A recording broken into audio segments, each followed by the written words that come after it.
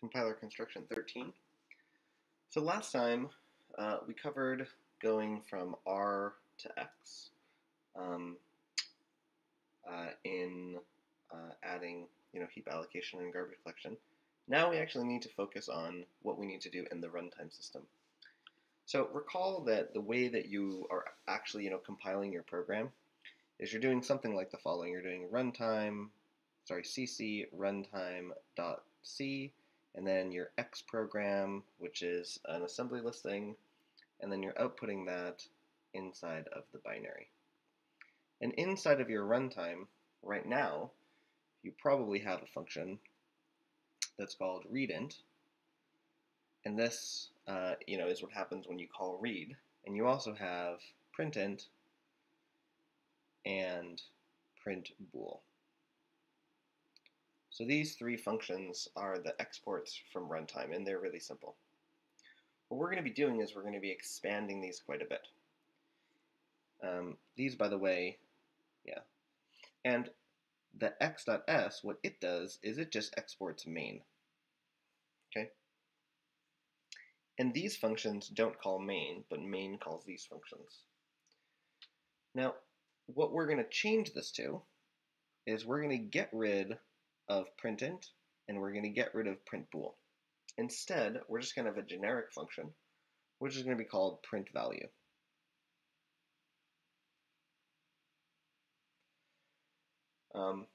The other thing that we're going to do is we're going to make it so that we export some concrete values. And you know what? I think that it's going to be good to actually write out what the C types of these things are. So here's what I'm going to do. I'm actually going to decide to think about this differently. So I'm going to erase these.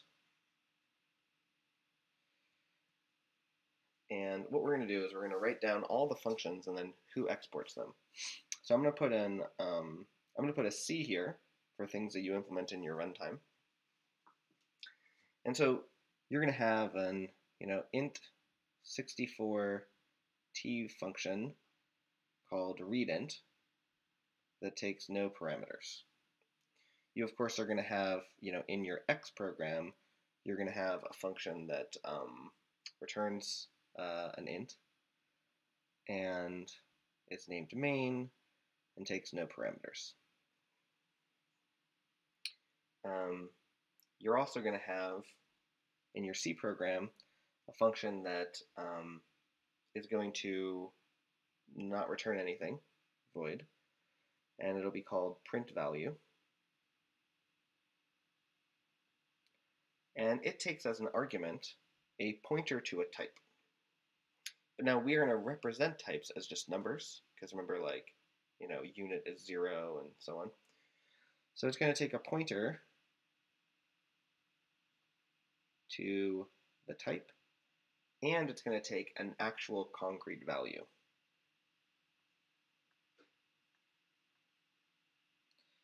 Now, right here is a little bit of a, we might have to tweak this a little bit inside of our type. So right now I'm writing it as if it's an int64. Technically, it is an integer that is the same size as a pointer. I believe this is called int pointer. Let me just do a quick Google to verify that that's what it's called. I think it's called int pointer t.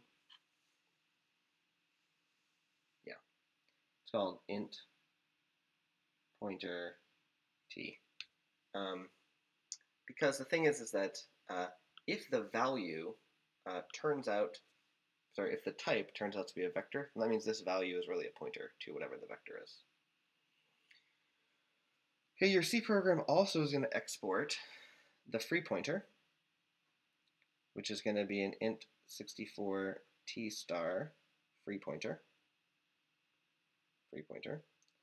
We also need to know an int 64t from space end.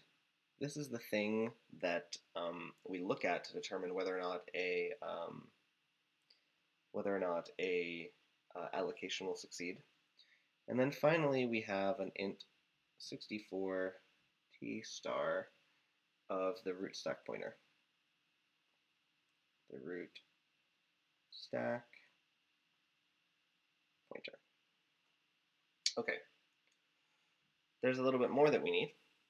Our C program also is going to export a function void that is called initialize.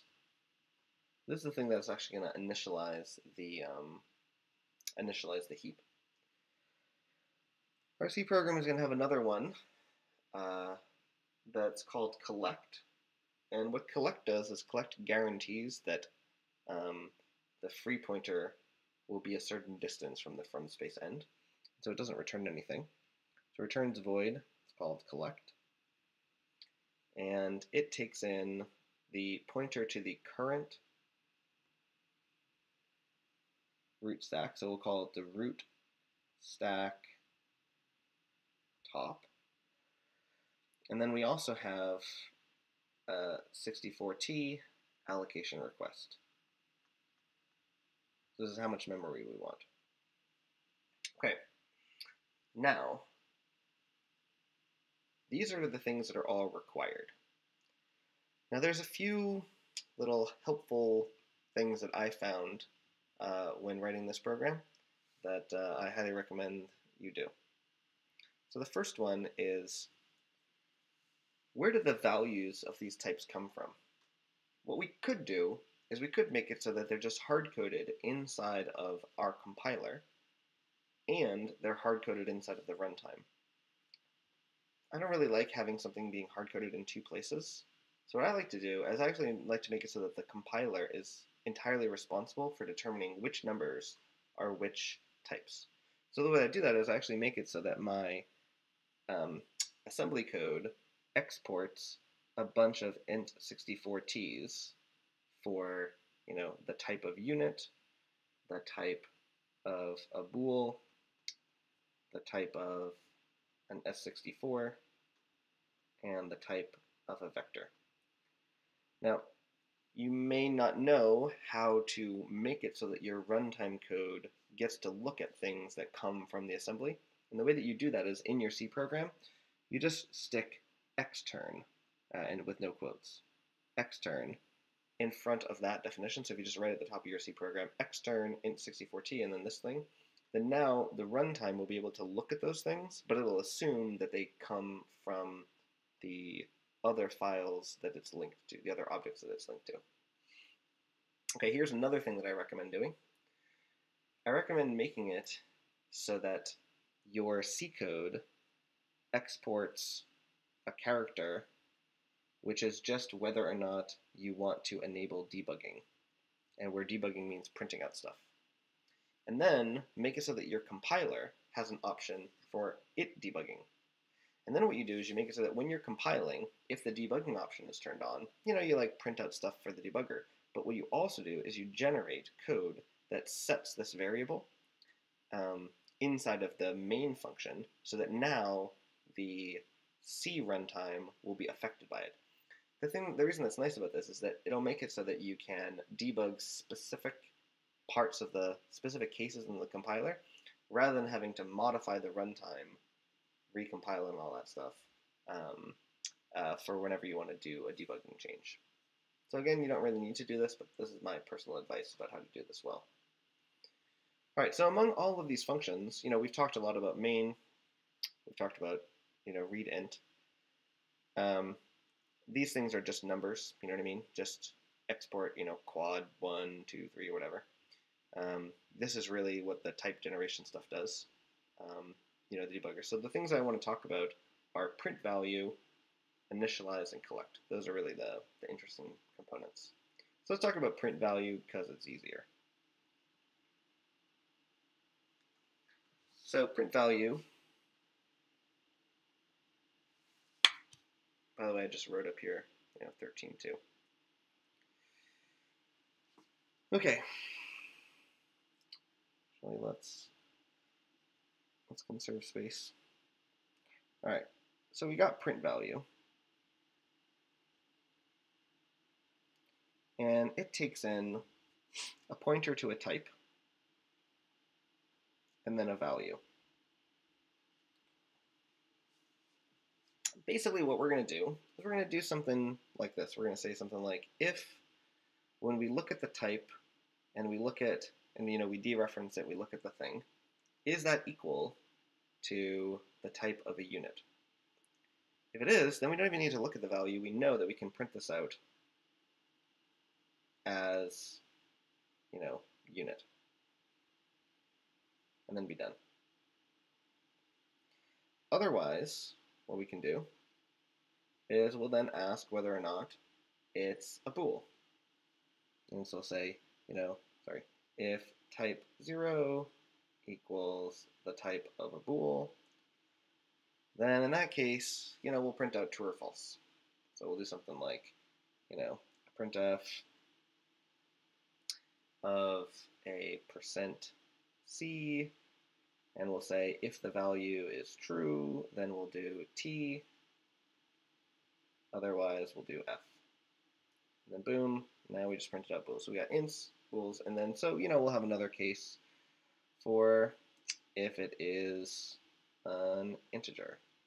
So tie s64, and there we'll do printf of %d, and then the value.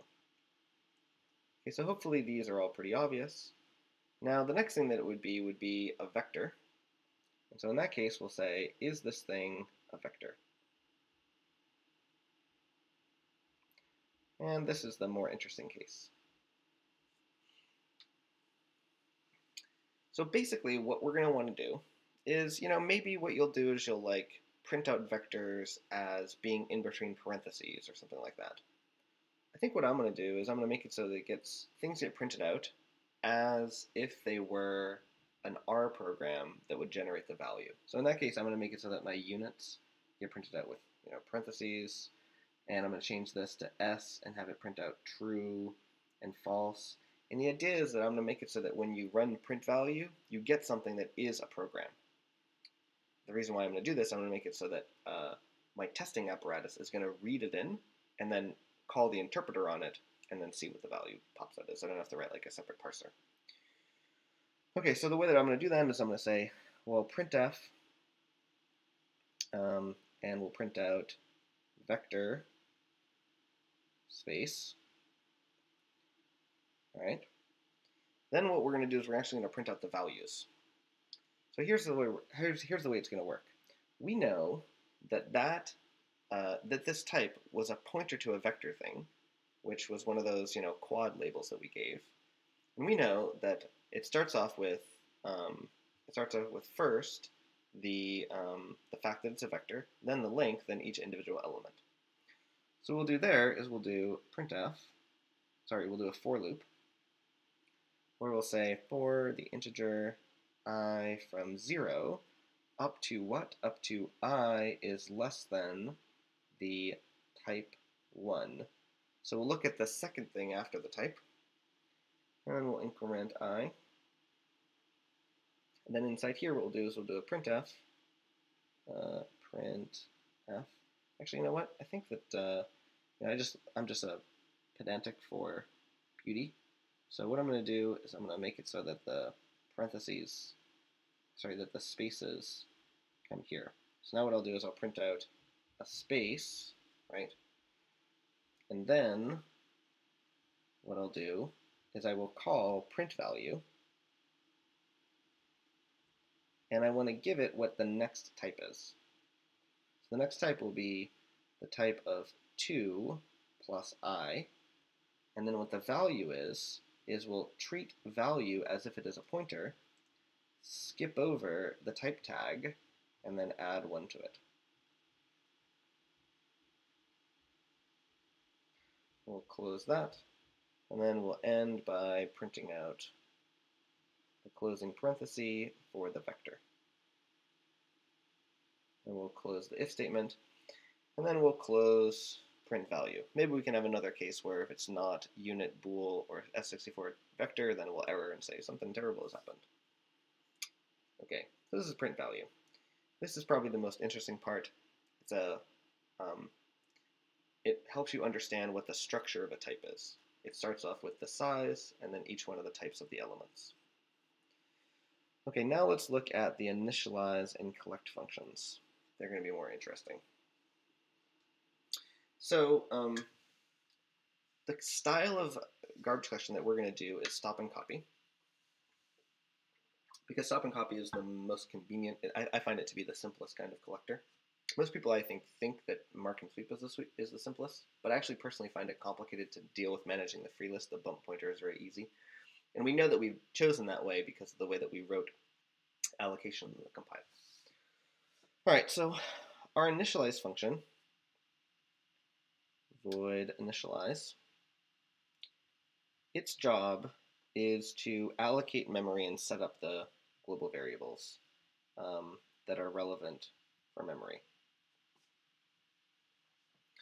All right, so basically all we're going to do is we're going to set we're going to have a global variable that's going to be called the from space begin. And we're going to set that equal to mallocing of the heap size. And what we're going to do is we're going to set the from space end equal to the from space begin plus the heap size. Then we're going to set the free pointer to be the from space begin.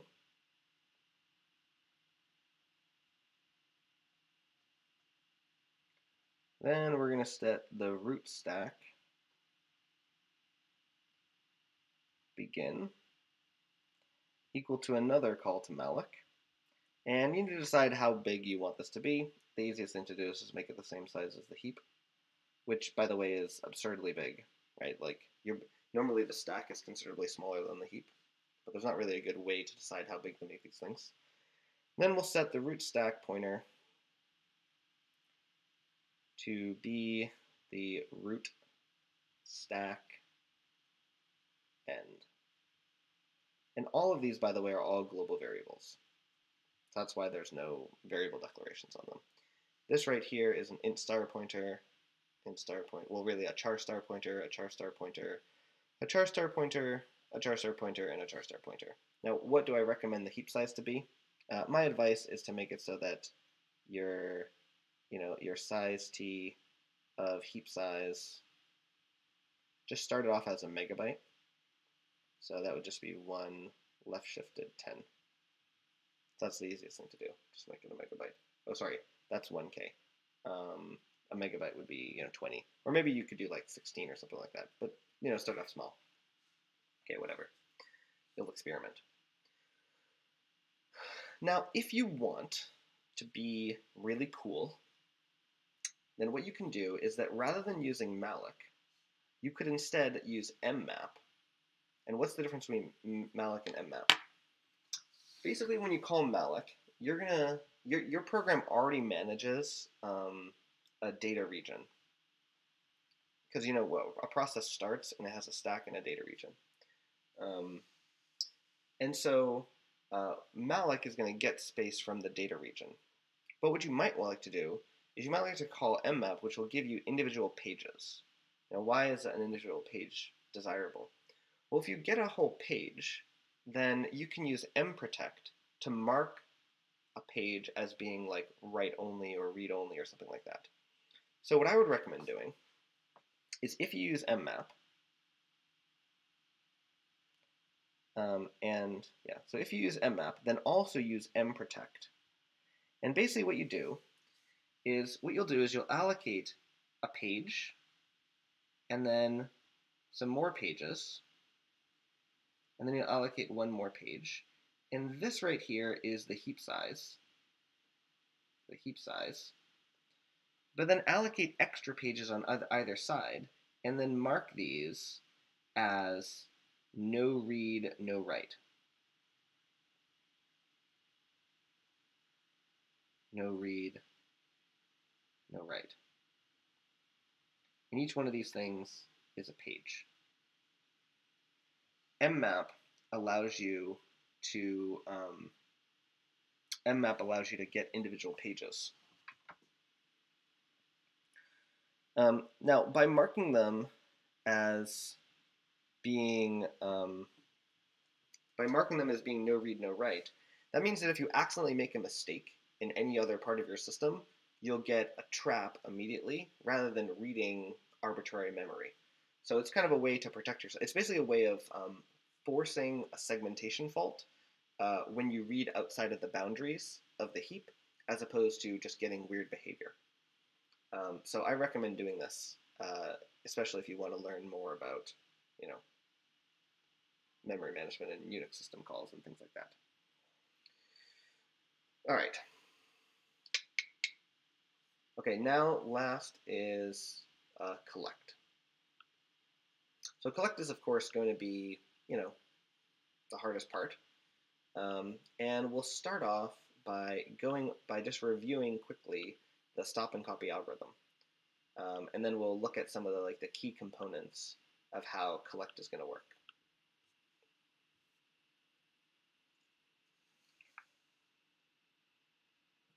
So stop and copy. Okay, so when you do stop and copy, you have your heap somewhere, and we refer to your heap as the from space. Let's call this the from space. This right here is the from space begin. This is the begin. This right here is the end. The whole size is the heap size. And then somewhere in the middle of it is the free pointer. Okay, so this is what your memory looks like. Now this region beforehand is made up with objects, like object A, object B, object C, D, and E. Now all of these objects are going to be vectors in our system because everything that's not a vector is stored in an individual word. So that means that the contents of B are either pointers to other vectors or numbers, but B itself is always a vector. A is a vector, C is a vector, D is a vector, E is a vector.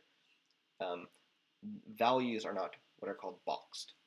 Now, of course, I've drawn the free pointer as happening in the middle, but when collect actually gets called, it's going to be very close to the end, because the whole reason that collect has been called is because you have an allocation request that cannot be handled by the available free space. Okay. Now, inside of this from space, this is the actual physical layout. But in addition to that, we can think about the graph structure of memory. So what do I mean by the graph structure? What I mean by that is that each one of these objects, object A, object B, object C, object D, and object E, they are vectors with pointers inside of them. So let's imagine that vector E was the numbers 1, 2, and 3. In that case, it doesn't have any pointers anywhere. But maybe D is a true, and then a pointer to E, and then a pointer to B. So that's possible. Similarly, object C might be a 5, and then a pointer to E, and then a pointer to D. And then maybe A is a pointer to B and an 18. And then what's B? Let's say that B is a 0, a 2, and then a pointer to D. So this is what memory might look like for a particular system. Okay, now what else do we need to know about? Well, the other thing that we need to remember is that there's the root set. Now, in our program, the root set is only made up of the things that are on the root stack. And what are the contents of the root stack? The contents of the root stack are any vector that is live across a call. And remember, one call could be a call to the collector, meaning that, and since we merge the live sets on either side of an if, that means that every time we try to do allocation, there's a chance that we might call the collector, which means that all the other vectors are live across that region. So that basically means that vectors are almost certainly, unless they are produced and then consumed entirely before there's another allocation request, they're probably going to be in the root set. So in theory, let's write over here the root set. In theory, the root set are all global variables,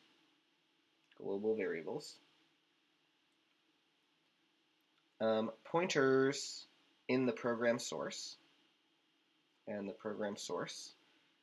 then local variables, that's stuff on the stack and registers,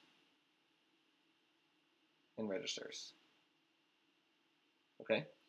That's what theory would say it is. These global variables, and so if you remember from like OPL, if we think about the CEK machine, the global variables and the pointers in the program source, they're inside of C. The local variables that are registers, they're inside of E. And then the local variables on the stack, they're inside of K. But now, for us, we don't have global variables, and we don't have pointers in the source. And what we've done is we've arranged for all of them to be in the root stack.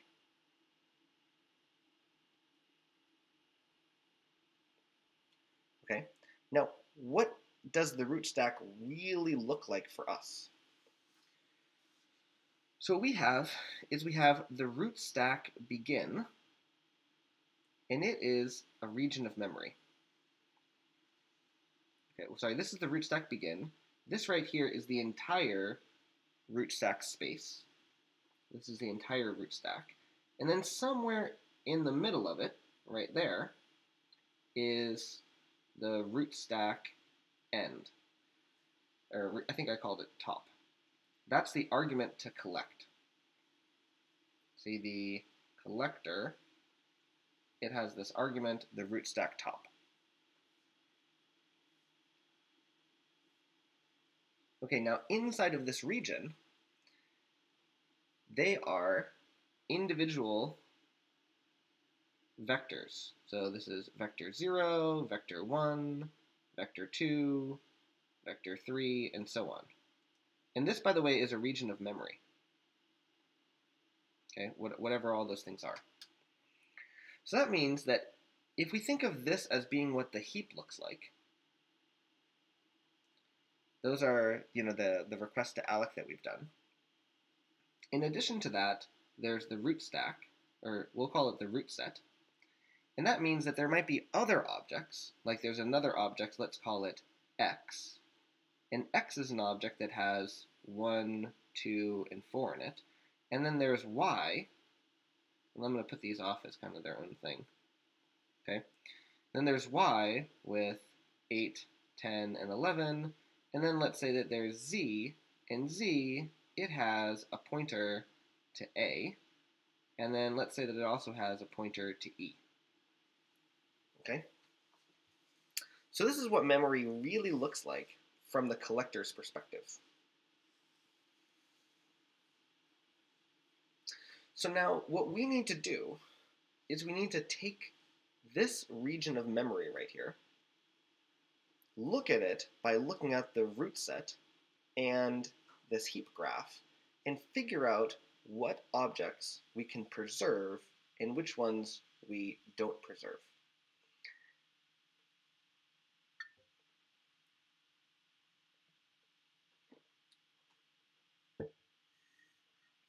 Now, effectively, what we're going to do, let's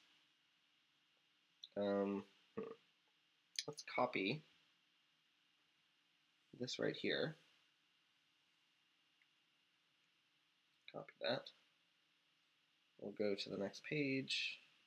We'll paste it.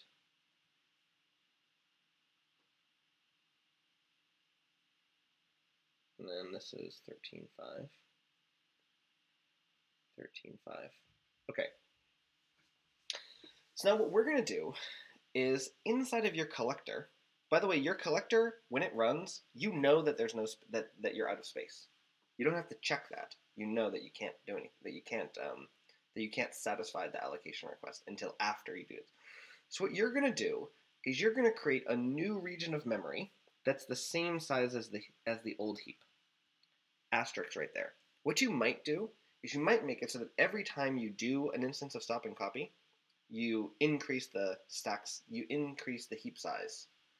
My personal advice for how to do this actually is what you'll do is when you call collect, make a new heap that's exactly the same size. And when I say make a new one, I mean like call malloc or memprotect or whatever. So you allocate this new region of memory that's exactly the same size as before, and you copy things over. And then, if after that you still don't have enough space left, then increase the heap size by 2 and then run collect again. That's my advice for what to do. That way you won't like drastically expand the amount of memory that you use very fast. Okay, so what we need to do is we need to look through each thing in the heap set, in the root set, and we need to find the things that are referenced over here. So in principle, what we need to do is we need to say, x, what does x point to? It doesn't point to anything. What does y point to? Doesn't point to anything. What does z point to? Z points to A, so I need to copy A, and it points to E, so I need to copy E. Then I look at A and I say, it points to B, I should copy B. Then look at E, it doesn't point to anything, don't need to copy anything. Then I look at B and I say, it points to D, I need to copy that. Then D needs to copy B, which has already been copied, and E, which has already been copied. And now I'm done. Thus, I didn't end up copying C, so I freed some space. So what will happen at the end is that the memory will look like we'll have A's space, then we'll have E's space, then we'll have B's space, and then we'll have D's space, and then we'll have the space from C has been reclaimed. And then after we go through this process, then we can free the old region of memory, and then we don't need it anymore. Okay, so that's what we'll do. Now, there's a few questions that we need to ask, which is, like, how do we know, how do we know what something points to? Well, the thing to remember is, what is the layout of a vector? So the way that a vector is laid out is that first you have a pointer to its type. That's the first thing. And then what you have is value 0, value 1, value 2, and so on. And now what is the pointer to the type? Well, let's look at the type layout. The type layout, which remember we just looked at for the printer, is that we have I am a vector. Okay? Then it says how many. Then it has type 0, type 1, type 2, and so on. So basically the way that you know what kind of thing A is you just look at its first spot. Now when I say the first spot, I mean that's what you're actually pointing to, right? Z is pointing to A, which means it's pointing to that thing. It is pointing to a type. So the thing inside of Z is pointing to a type. And because it's pointing to a type, we can just look at that and we can say, what are you? This is the reason why we had to allocate vector space, so that the root set would be able to tell what the things it's pointing to are. Not what the type of Z is, but what the things it's pointing to are. Okay, now once we know what its pointer is, we can now say how many things there are. That tells us how many things we need to look at. And for each one of those, we look at the corresponding type, and we say, is this thing a vector, or is it not? If it's not a vector, we don't need to care about it. We just copy it blindly. But if it is a vector, we need to know that it contains pointers. And since it contains pointers, we need to trace those. This process of tracing is called scanning.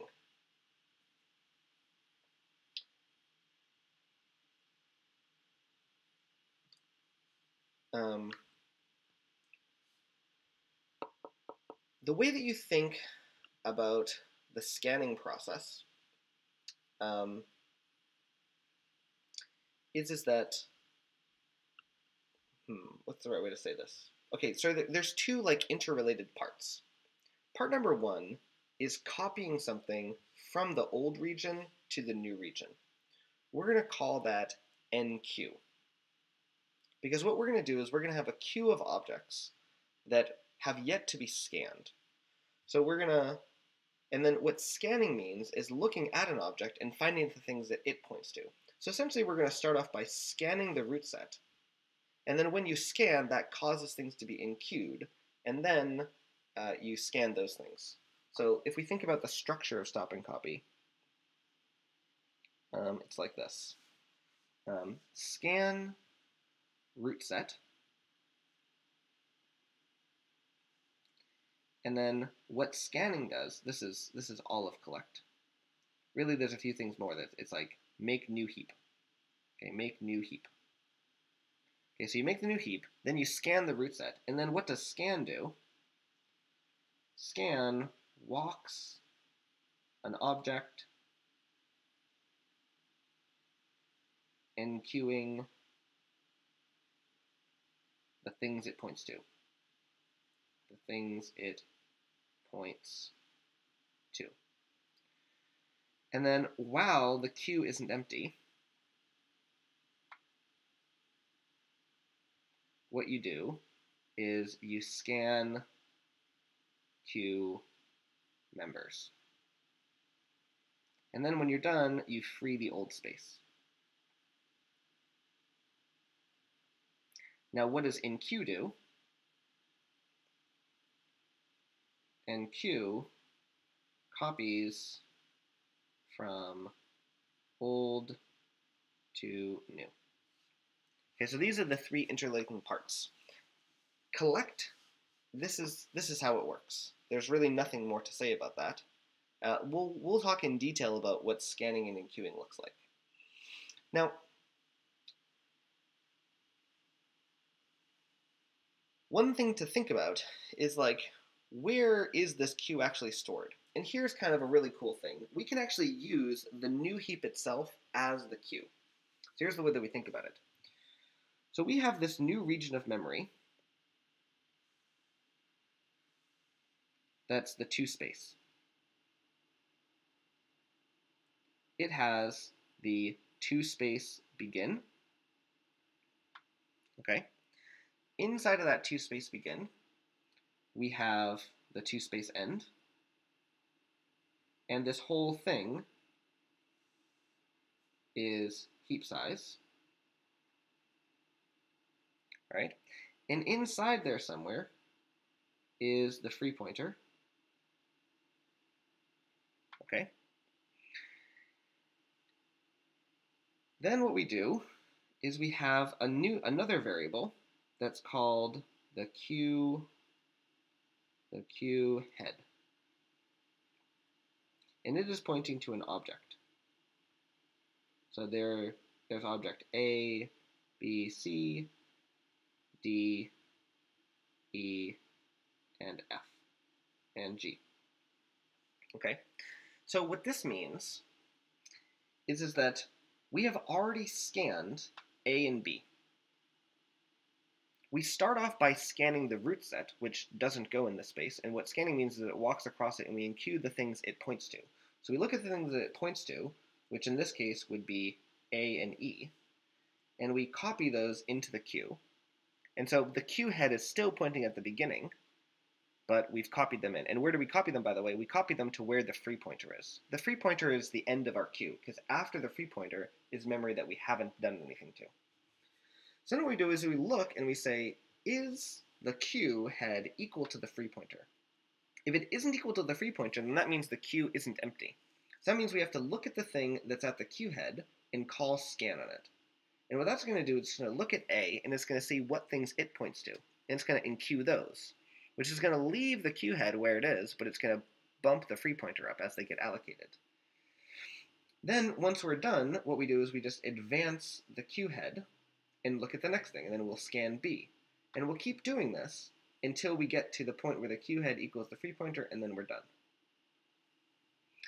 Okay, now in the process of this, one of the things that we need to worry about is what about the situation when we scan Z, we copy in A and B, then we scan A, we copy in B, we scan E, which doesn't copy in anything, then, we scanned A, copied B, scan E, doesn't copy anything, then we scan B, that copies in D, then we scan D, and D is going to try to copy E, and it's going to try to copy B.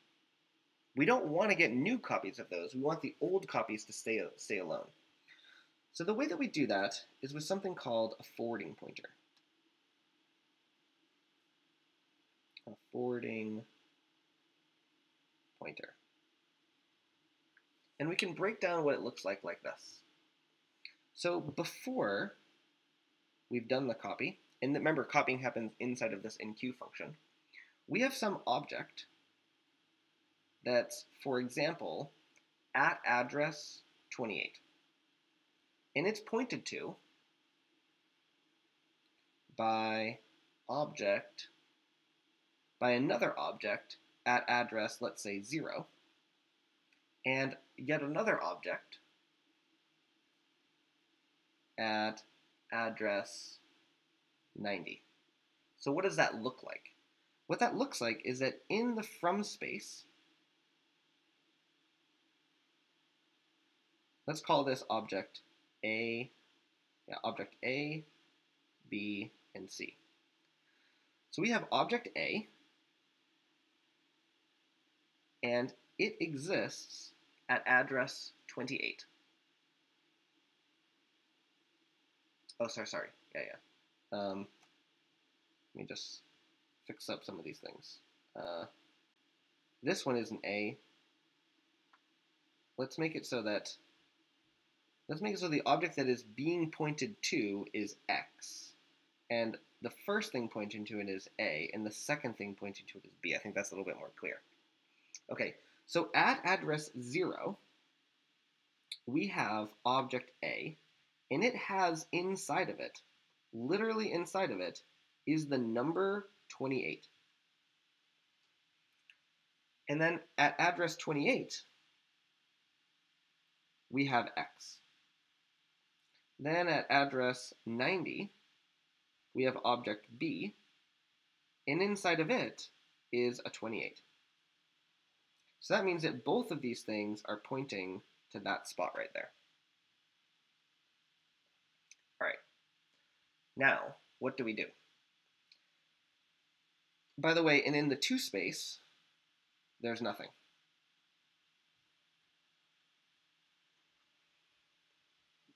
So the first thing that we do, step 1, is we copy X. So the way that we copy X is we move it over into the to space. So after that step, our to space is going to have object X, and let's just say that everything, moves like by 100 or something like that. So it goes to 128, and that's where X is.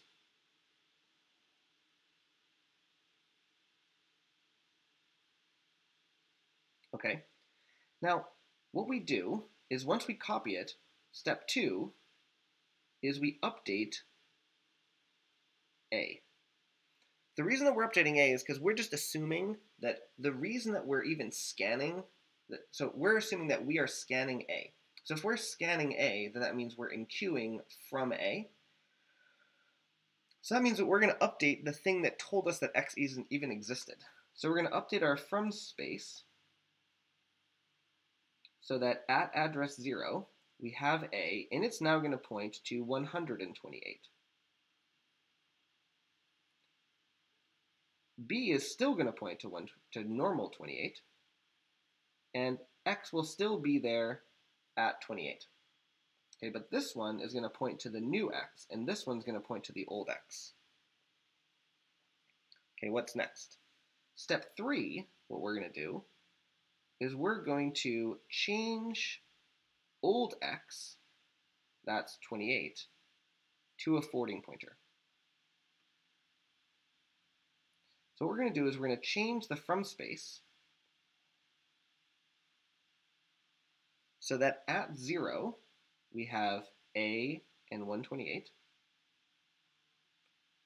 At 90 we have b and 28.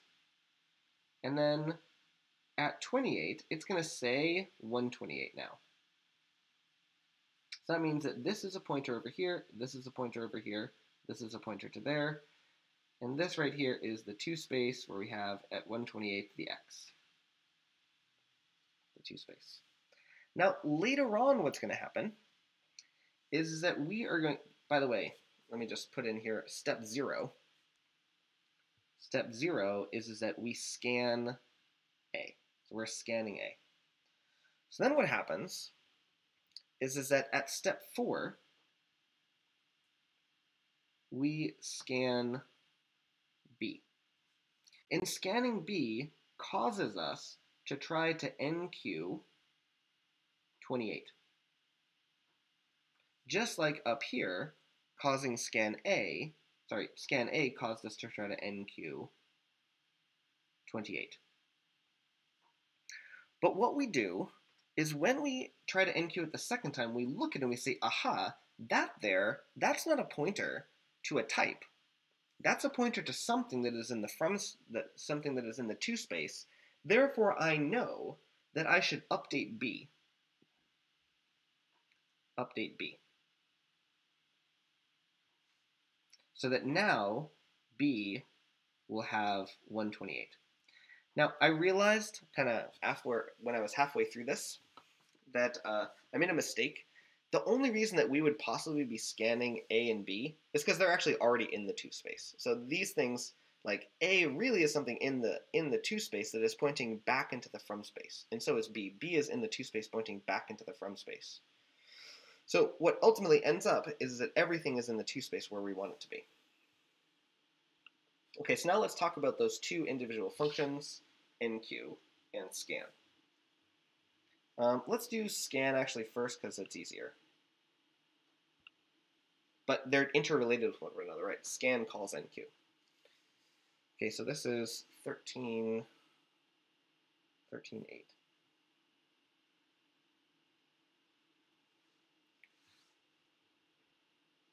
Okay. Scan doesn't take any arguments. Well, I mean, I guess it kind of does. Yeah. It takes the thing that you want to scan, because remember we have to scan the root set originally. Okay, so it has an int 64t star object. This is the object that we're going to scan. What we're going to do is we're going to look at the tag, which is the first thing in the object. That tag, by the way, is just another way of saying what the type is. So maybe we could really call it type.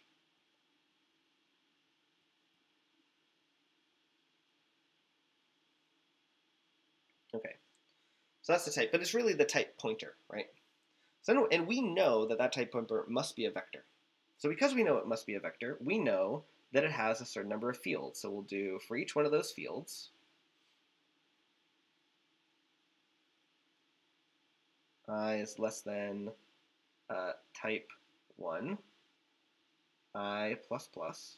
So now we're going to look at each one of its fields. Then what we can do is we can read off what the element is.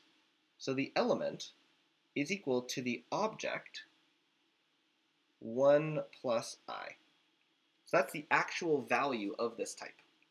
Then we can look at the type of that object. So we can look at the element of that type, which would be the type 2 plus I. Then what we can do is we can say if the element type is type vector, then what we'll do is we'll call NQ on the pointer to that object. So the pointer to object 1 plus I. Notice that we actually don't really need to do that. We don't really need to know what the element is. We only need this part right here.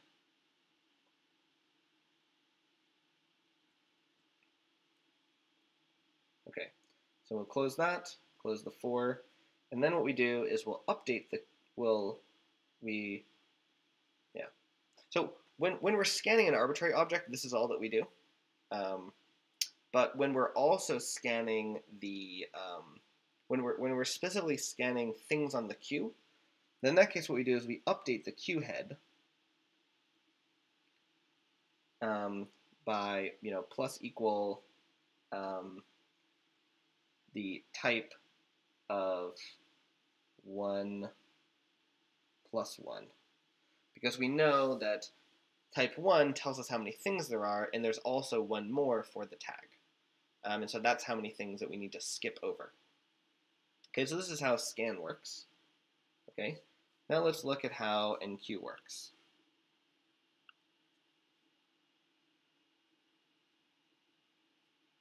So enqueue, what it does is it takes as an argument a pointer to where, so this is a star and then another star, it's the object reference pointer. So this tells us where this object is being pointed to by. Okay, so what we're going to do is we're going to compute the new location for it, which is going to be the current queue tail, which is the free pointer. Okay, that's where this thing is going to end up. Then what we can do is we can figure out what the actual object is. The actual object, we can read off what it is by reading off the object reference pointer. Now that object is itself a pointer, so we can read off what its tag is by looking at object 0. Then what we can do is we can see if it's a forwarding pointer or not. So if the type itself is inside of the 2 space, and how do you know if it's inside of the 2 space?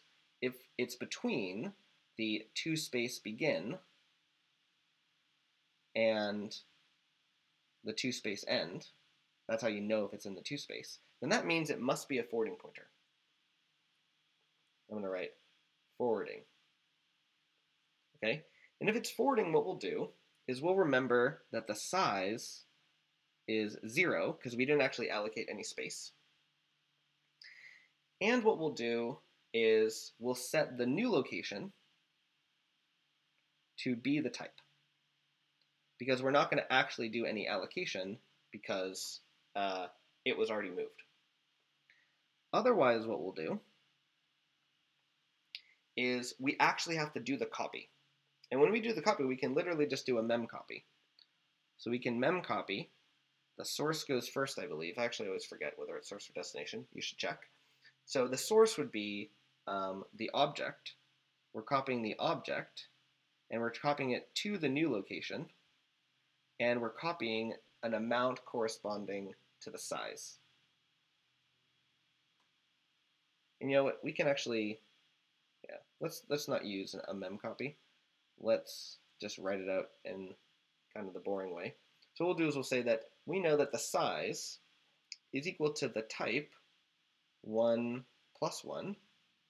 And then what we'll do is we'll just have a little for loop.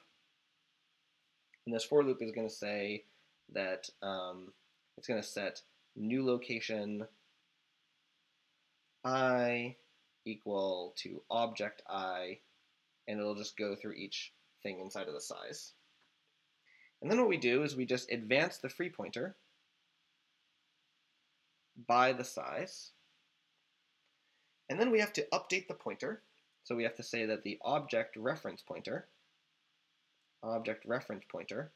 is now going to be equal to the new location, whatever that is. And then we're going to set the object itself, that's the old object, the thing that we just copied, we have to set it to the new location. This is what actually installs the forwarding pointer. So this updates the old reference, and this installs the forwarding pointer. And that's all it is to actually implement stop and copy. There's a lot of ideas and interconnected pieces, You need to have all three of these things interlocking in tandem. My guess is that when you do this the first time, it's not going to work. So one of the things that you would want, what you will want to do, is you want to make it so that you can basically like print out print out what the heap looks like um, before you start doing collection, and basically have a way to like walk through every individual point. You could even like build, use like a breakpoint or something like that, so you can step through and watch what the heap does. Because it's really hairy to make sure that you install the forwarding pointer, look at the object, all these things. It's very subtle code. It won't be very long. It'll still only be like 50 lines of code or whatever. But it's painful to get right. All right. So with that, we have now finished heap allocation and garbage collection. What we're going to do next is we're going to do adding functions and closures to our language. And at that point, I mean, pretty much everything else that you could ever want to do to your language is just busy work. At this point, we really have like a full-fledged language after we do functions and closures, but it's going to be a lot of pieces. So, see you next time.